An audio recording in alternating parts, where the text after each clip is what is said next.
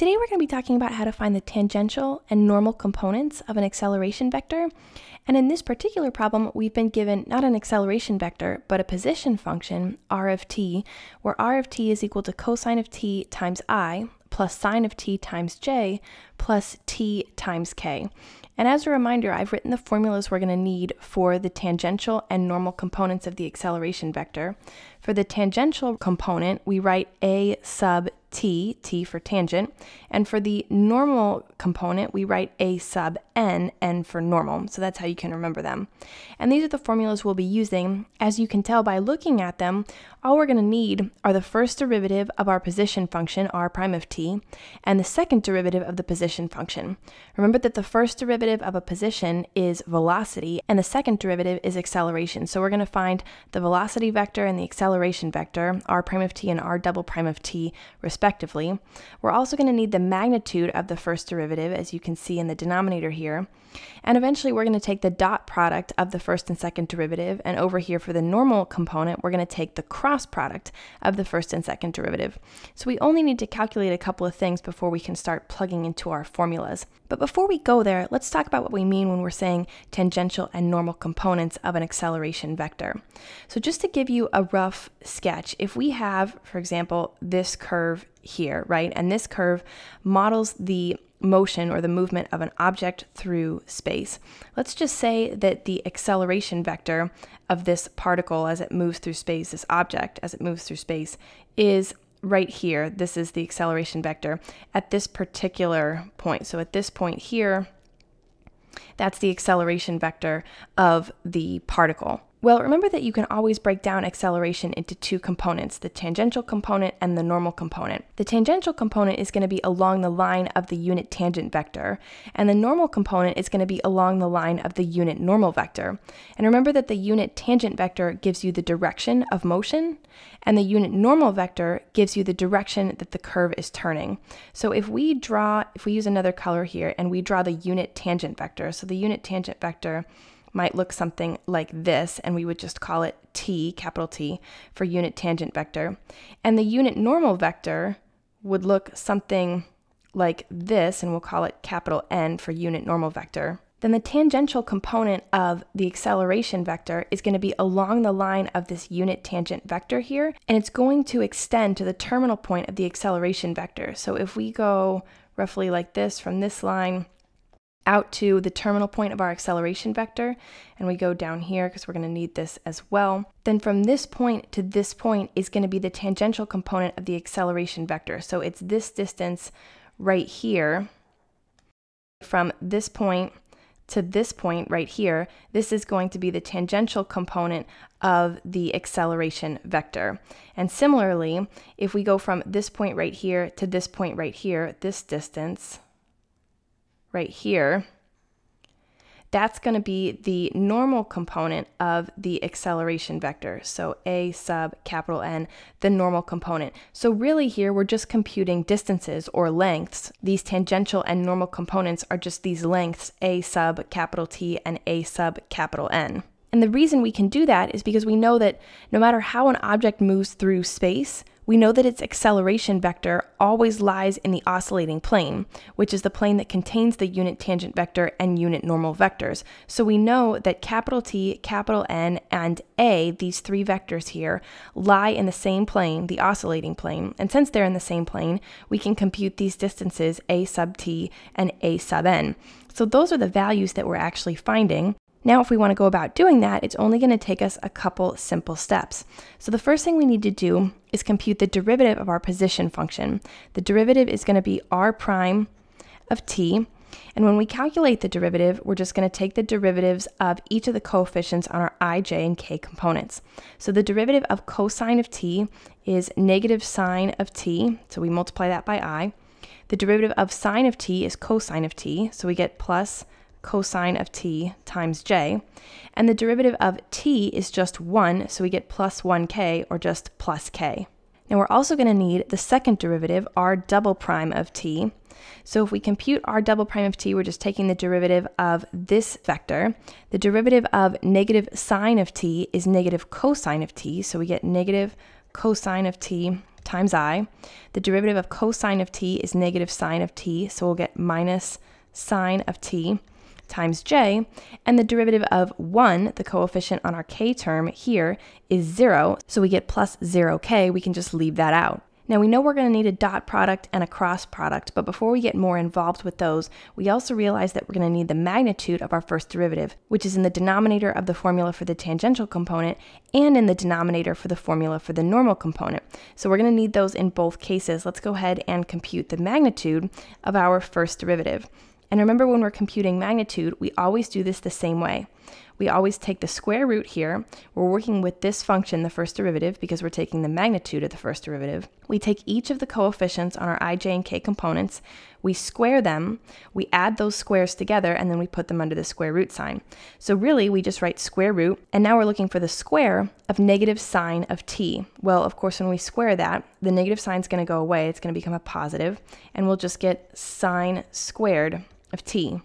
The square of cosine of t is just cosine squared of t, and the square of 1 is just 1. So we get this right here. Notice how we took the squares of each of our coefficients, added them together, and put them under a square root sign. Well, we know that sine squared of t plus cosine squared of t is equal to 1. That's a trigonometric identity, and that comes up frequently when we're dealing with vectors. So we can cancel this, and this becomes just 1. So we have 1 plus 1. We can see that this is just the square root of 2. Now the last thing we need before we can start plugging into our formulas is the dot product and the cross product of the first and second derivatives. Let's find the dot product first. So we're going to say the dot product of r prime of t and r double prime of t. Remember that the dot product, we just take the coefficients on our matching terms here and multiply them together. So for example, here in our first derivative, the coefficient on I is negative sine of t. In our second derivative, it's negative cosine of t. We want to multiply those two together, and when we do, our negative signs will cancel and become a positive sign, and we'll just be left with sine of t cosine of t. Then we're going to take the coefficients in front of our j terms and multiply those together as well, and we're adding here. So we're going to get cosine of t times negative sine of t is just a negative sine t cosine of t. Then we're going to take the coefficients in front of our k terms and multiply those together. Well, we have here 1k, and right here we have 0k. So 1 times 0, of course, just gives us 0, and we don't need to write here plus 0. We can just deal with this part. Well, notice now that we have sine t cosine t minus, because we have plus and negative, so minus sine t cosine t. Well, of course, that's just 0, so we can see that our dot product of the first and second derivative is 0. Now we need to find the cross product of the first and second derivative, so let's go ahead and do that. The cross product, like this, of the first and second derivative is going to be equal to, and here's where we need our matrix. So we're going to have our 3 by 3 matrix here where we have I, j, and k. We're going to put the coefficients from our first derivative in our second row, so negative sine t, cosine t, and 1, like this, negative sine t, cosine t, and 1, and then we're going to put the coefficients from our second derivative in the third row. So negative cosine of t, like this, negative sine t, and 0. Negative sine t and 0. So now we need to break that down into its discriminant parts. Remember that when we evaluate here this matrix, what we're going to do is we're going to, for I, for the coefficient on I, we're going to take everything outside of the row and column that includes I. So we're ignoring the row that contains I, and we're ignoring the column that contains I. We're just dealing with these four. What we're going to do is take upper left times lower right, multiply those together. So cosine t times 0 is going to be 0. So we're going to say equals 0 here, and then we're going to subtract whatever we get when we multiply the lower left times the upper right. So negative sine t times 1 is a negative sine t. But because we have this minus here, we're going to have minus negative sine t, which is really just going to be plus sine t times I. That becomes the coefficient on our I term here. Now for j, we're going to take everything outside of the row and column containing j, which is going to be these two values here and these two values here. So now we have these four components, and we're going to do upper left times lower right. So negative sine t times 0 is 0. Oh, and one important thing, of course, to remember is that when we're breaking this down into its discriminant parts, we put a positive coefficient in front of I, a negative coefficient in front of j, and a positive coefficient in front of k. So we had a positive sign here in front of this coefficient for the I, but we're going to have a negative sign in front of the coefficient for j. So we write minus and then open our parentheses here. So negative sine t times 0 is just 0. And then we subtract the product of the lower left and the upper right. So negative cosine t times 1 is negative cosine t, but because we have a minus negative cosine t, we're going to get plus cosine of t, and that's multiplied by j. And then we have a positive coefficient here in front of the k, so we say plus and open our parentheses. And then here for k, we're taking everything outside of k's row and column, which is these 4 values here. And again, we're doing upper left times lower right, so negative sine t times negative sine t is a positive sine squared t, and then subtract the lower left times the upper right, so negative cosine of t times cosine of t is negative cosine squared t, but because we have a minus negative cosine squared t, that's going to give us a positive cosine squared of t, and we multiply that by k.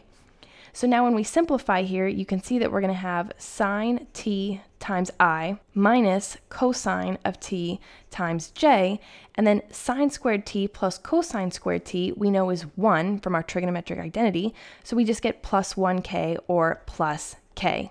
Now remember, that's our cross product. That's the cross product of the first and second derivatives, but our formula tells us that we need the magnitude of the cross product, right? Because we have these bars here that tell us to find magnitude. So in order to find magnitude, we're going to go back to our square root method over here. So we're going to say the magnitude of the cross product of the first and second derivative, like this. Notice how we're just working our way inside out with these formulas. We found the first derivative, then the second derivative, then we took the cross product. Now we're taking the magnitude. So we've got the magnitude here. That's going to be equal to the square root. And again, we're squaring our coefficients. So sine of t squared gives us sine squared of t. Negative cosine of t squared gives us positive cosine squared t, because negative times a negative gives us a positive, so those cancel. And then 1 squared is 1. So we get plus 1, add those all together, put them under the square root sign. And remember, we know that sine squared t plus cosine squared t is just 1. So we get 1 plus 1. This is just equal to square root of 2. So now we have all of our components, and we can go ahead and find the tangential and normal components of the acceleration vector using our formulas here. So let's look at the tangential component a sub capital T. So a sub t is going to be equal to, we have here the dot product of the first and second derivative. Well, we found that the dot product was equal to 0, right? We found that right here. The dot product was equal to 0. So we're going to have 0 over the magnitude of the first derivative, which we found was the square root of 2. So we get 0 over square root 2, which is just going to be equal to 0. So the tangential component of the acceleration vector is equal to 0. If we're looking for the normal component of the acceleration vector, a sub capital N, remember that we need the magnitude of the cross product of the first and second derivative. We found that here. We found it to be square root of 2. So we're going to put square root of 2 in our numerator. In our denominator, we need the magnitude of the first derivative. Well, again, the magnitude of the first derivative here we found to be square root of 2. So we're going to divide by square root of 2. And obviously, we can see then that we get 1. So the normal component of this acceleration vector is equal to 1. So that's it. That's our final answer, and that's how you find the tangential and normal components of the acceleration vector.